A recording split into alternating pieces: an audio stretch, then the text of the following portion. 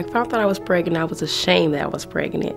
So I took it on myself to stop going to school because I was ashamed and never thought it would hurt me. Now, how am I going to provide for my child?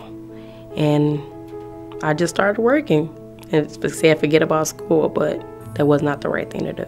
I was working at McDonald's making minimum wage. I was struggling for like 2 years of not having no money, not having a ride to get to work.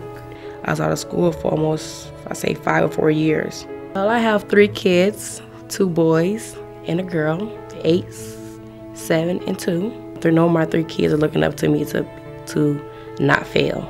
Being at the Bridge Academy, I got more confident in myself. I got more responsible. You have opportunities to get your life back on track, put your past behind you, and move on with life. Even though it's a struggle, keep going.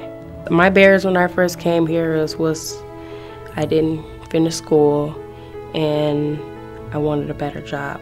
The Bridge Academy helped me to get a better job and to get my license.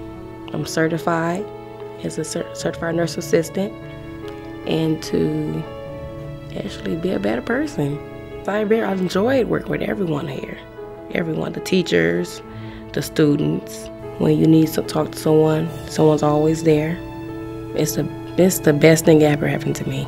Everyday life, some people still have barriers, like me.